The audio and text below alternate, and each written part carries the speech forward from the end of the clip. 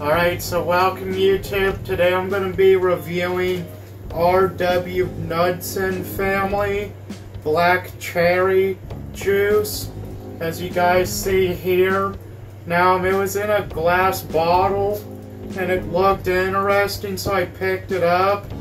So, I think this was like $8 for a quart size. So let's get into it. So there's what it looks like.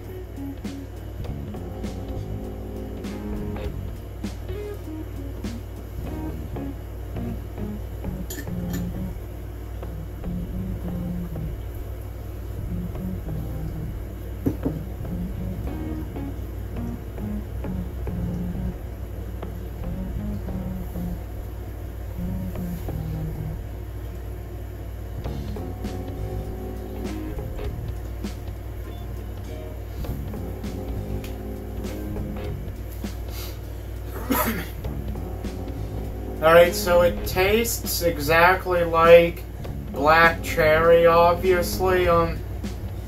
Overall it is good, and it has like a actual black cherry flavoring. Like, it tastes all natural to me with no artificial flavoring. It is non-GMO. I think that means it's organic. Wait, yeah, it is.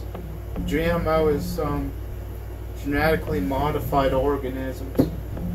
But overall it is good, and I would pick it up again from the store.